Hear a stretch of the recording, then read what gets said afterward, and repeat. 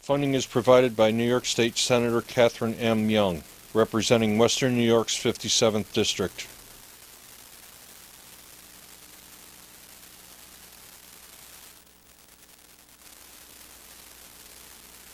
Funding is provided by Absolute Care of Westfield, committed to returning the favor to those who have spent a lifetime caring for others, located on 26 Cass Street in Westfield, New York.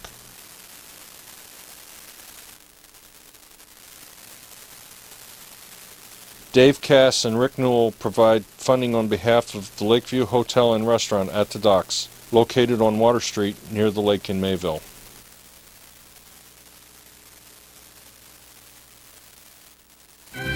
From the Chuck Kelsey Television Studio of Access Channel 5 in Mayville, it's Senior Report with Reed Powers.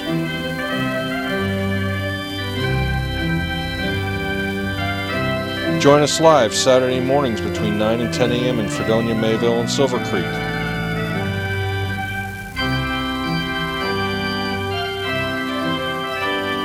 Call in and share a thought or wish someone a happy birthday with Chautauqua County's only on-air senior program.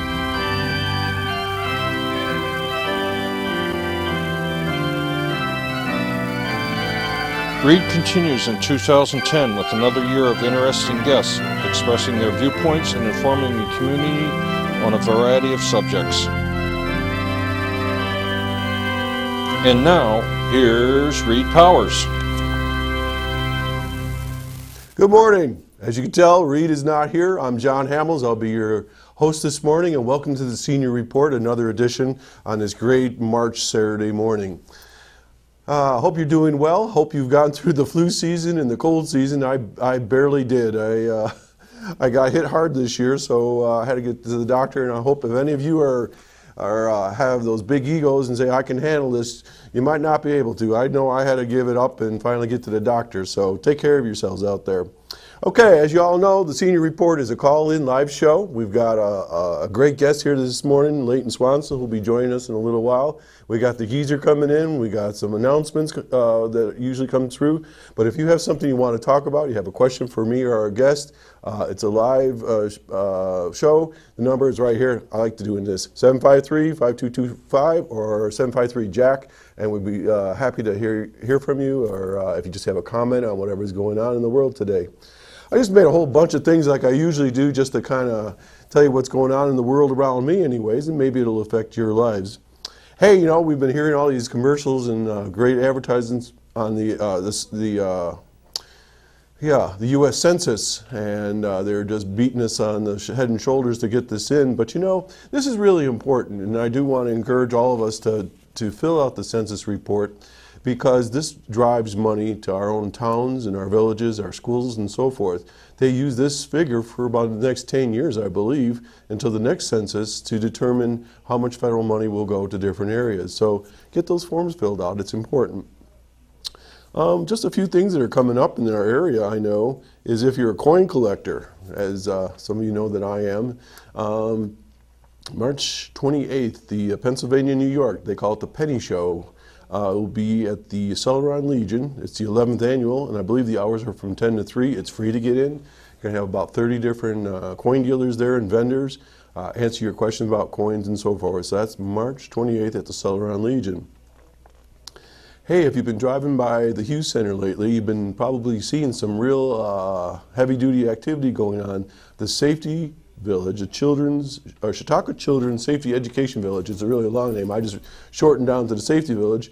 It's going great guns. They're building the classroom building now, and they're putting together an advisory committee about the curriculum, and they're ready to open the doors this fall for children probably about pre-K through about 5th grade. They're going to be working on safety, pedestrian safety, bike safety, traffic safety, fire, water, and so on. It's going to be a great project. And the reason why I mention this, because if you're listening right now, or you know somebody that's interested, Terry Kinberg, the coordinator, is looking for folks that potentially could be instructors or teachers for the children, and it's going to be a part-time kind of a situation right now. But if you're interested, you can Google the Chautauqua Children's Safety Education Village on the internet, and it'll come up with a phone number and so forth.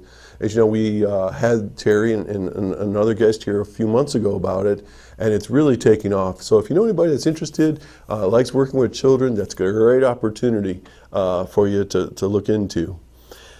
Okay, since the last time I was here, I've been pulled out of service, out of retirement and back into service. I think it's the other way around sometimes, but I'm happy to say hello to everybody back at Ripley Central School. A lot of times the kids will come up to me and say, "I just saw you on TV," or they can't figure out how I could be at the school and on TV at the same time. But I want to say hello, and things are doing very well at Ripley. They got a lot of nice projects going on, and also I want to say hi to all of my friends back at Westfield.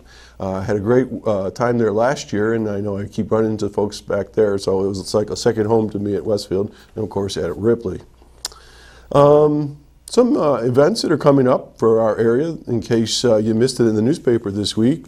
The Harmony Senior Citizens will be meeting the first Thursday of the month, and that will be at the Panama United Methodist Church. Let's see what else we got here that's more local.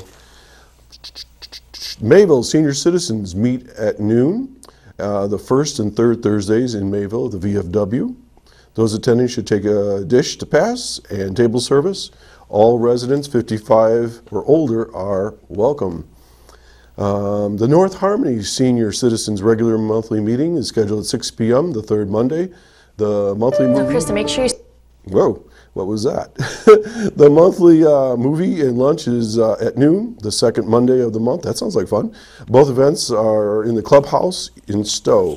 And then back home where I'm at, Ripley Senior Citizens meet at noon, the third Friday of each month for a tureen lunch in the Baptist Church Fellowship Room. It's a great facility there.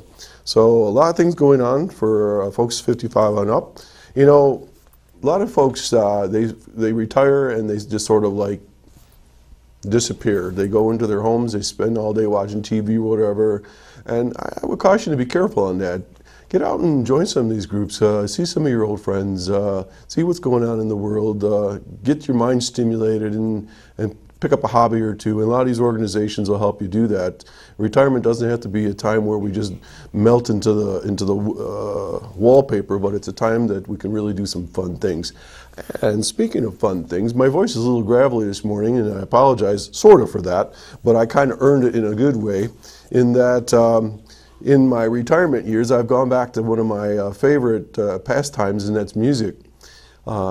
This past summer, a friend of mine down in North Carolina that I've played music with for over 40 years pestered me to get back into the music scene by playing something called an open mic.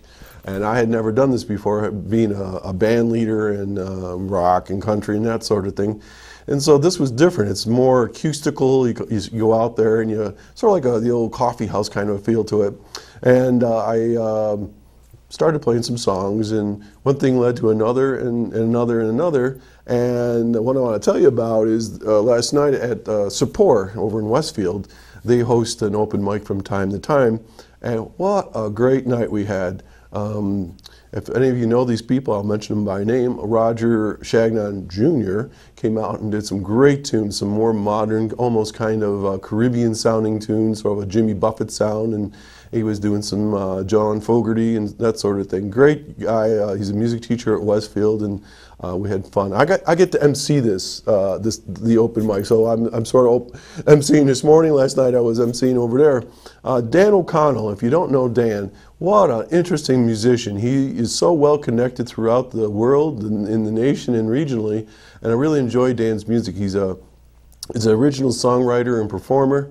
And Dan just put together a CD, and he tells me that for $10, if you're interested, get a hold of him in Westfield, and he's collecting money to be used for work with autism. So a good cause. And Dan O'Connell, interesting musician. Check it out.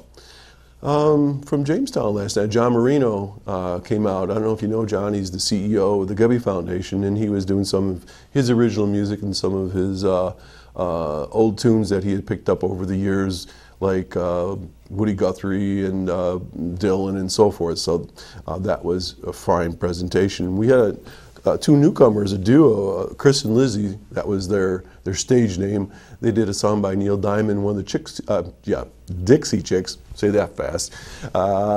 And they did a great job, and we encourage young folks, old folks,